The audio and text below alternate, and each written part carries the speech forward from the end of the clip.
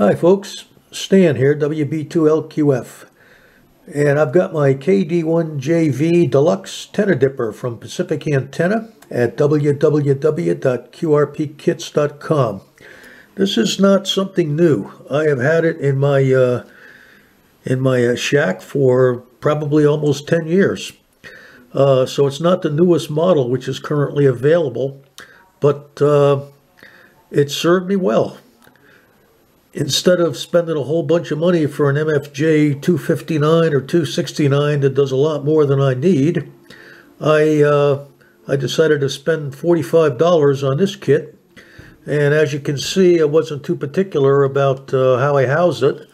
It's just a piece of board with some rubber feet. All right, and everything is kind of just mounted breadboard style on it. Runs on a 9-volt battery, and does everything that I need. If we turn it on with the switch, all right, see, has two ranges. It covers a total of from 3 to 30 megahertz, and it's got a 4-digit digital display. It's got a shift key here, where if we can shift it up and down. There's 20.57 megahertz. Now you see 574. Well, it's moving around because there's no antenna, but you can see we shift down to the 100 kilohertz position. And there's a nice bright LED there. You connect your antenna right there, and then you can sweep the antenna and you can find out where it's resonant at. Okay? Real simple and very, very effective. How it works is that there's a voltage controlled RC oscillator in it that generates a 5-volt square wave signal, which drives a resistive Wheatstone bridge. And one leg of that bridge is your antenna. A wideband step-up transformer is connected across the bridge, detects the signal produced when the bridge is unbalanced, and this signal is further amplified by a Darlington pair transistor amplifier. And a high brightness LED is used to visually indicate the current in the collector of the amplifier. When the antenna impedance at the unknown leg of the bridge, that's your antenna, is equal to 50 ohms, the bridge is in balance, and the LED goes out. And that's how it got its name, the Tenna Dipper. And I was reading from a cheat sheet that I got here, because I'm not some kind of a professional engineer, but I do know quality when I see it. And for 45 bucks, couldn't go wrong here. The newest version, which is on sale now at Pacific Antenna, that is, once again, www.qrpkits.com, still $45. And apparently it comes with a really nice case. I understand you got to do a little work to put the case together, and I think there's some sort of decals that you have to put on yourself, so it's not like some fancy silk screen case. But heck, don't complain. For 45 bucks, you got something, and every time you want to play around with an antenna, you can find out just how far you are from the resonance point that you want to achieve. It's also handy, I've found out, because you see this is a BNC connector, and I have a couple of converters to go to SO239s or PL259, depending on what I want. I got them off of Amazon like an idiot, you know, where you buy 20 of them for $5. They come from China. And when you buy 20, about 15 don't work. And I found the 15 that didn't work because I got all kinds of weird results when I couldn't understand why my antenna was working sporadically. Another thing you can do with this is you can pre-tune your antenna tuner if you want. To do that, you would connect this up, set the frequency here that you want to operate on. Let's say you want to operate on, I don't know, let's pick something, 14.120, okay? Just like that. And then you can adjust your antenna tuner until the LED goes out. So you got some facility for a $45 kit that isn't all that difficult to put together. And I suggest now that we adjourn to my shack and we'll try it out, okay? See how good my antenna is.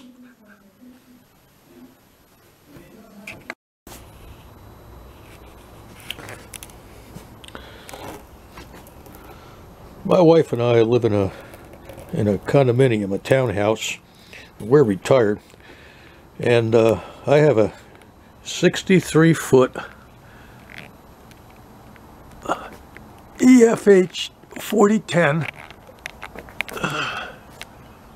antenna mounted as an inverted L. Okay, 30 feet high in the backyard.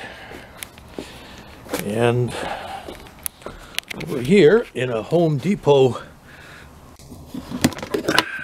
toolbox is the matching unit.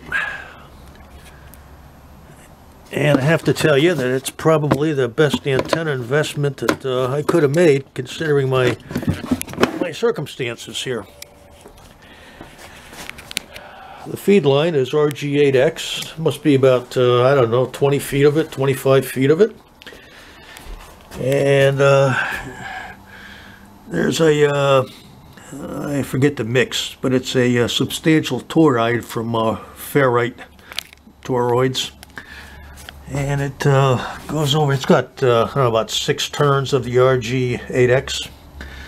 Goes to my window feed through. And I'll show you the other end in a minute. However, I have a suggestion for all you poor folks with HOA restrictions. One of my suggestions is consider what I did. You join the HOA board. You're very pleasant. You do a good job. You volunteer for a lot of crap. And then you go ahead and you agree to become an officer, you know, treasurer, secretary, vice president. I happen to be the vice president. And then after about a year or so, when you've done some good things and they really need you, because nobody wants to be in an HOA board, you know, except really old people, of which I'm not quite that old at 71, but I guess I qualify. And pretty soon you go ahead and you ask if you can have permission to put up an antenna that you can hardly see from the ground. And voila, suddenly there's no resistance. Hey, you know what? It's worth a try. So let's go inside and see the other end of the situation, and then we'll check out the antenna analyzer there, the Tenna dipper, and see how well that agrees with the fact that this is supposed to be a 40, 20, 15, and 10 meter resonant antenna. Okay? See you inside. Okay, I connected a small RG58 jumper here to a makeshift connection, and there's a Tenna dipper. Now remember, the idea is to get that SWR to go down low, maybe even out. So let's see.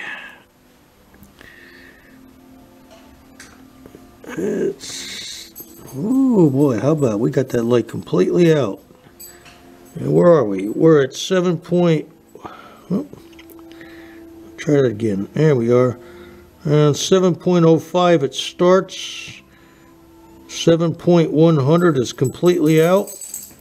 And it don't start to get bright till 7.150. 7.070 it's completely out, it looks like. That's good. That's about where I like to hang out, around 70-30 kilohertz on 40 meters.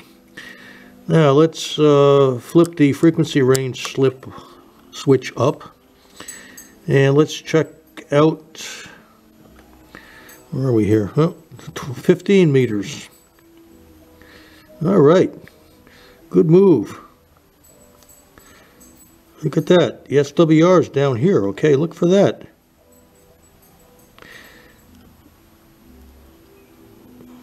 Oh, good bandwidth. I'm right in the CW portion for 15 meters. Let's go down to 20 meters.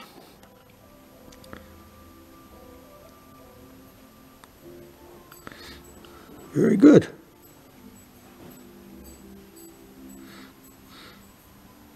Looks like I'm a little high on 20 meters, but it's definitely 2-1 or under. That light's not very bright at all. It looks a heck of a lot brighter in the camera lens, I can tell you, than when I look off to the side here. Very good. So the antenna has excellent bandwidth in the low SWR, and I'm interested in 40, 20, and 15, and it's doing what it says it does. I use the MFJ VersaTuner for 80 and 30 and 12 meters, and that works just fine. That's not a problem at all. Of course, it's 63 feet. I don't have a great deal of efficiency in 80 meters, but you know what? In the wintertime, when the static level is low, it's kind of fun to get on and make some local contacts on 80 meters. And with 100 watts, I do fine. Heck, I even do fine on QRP with 80 meters.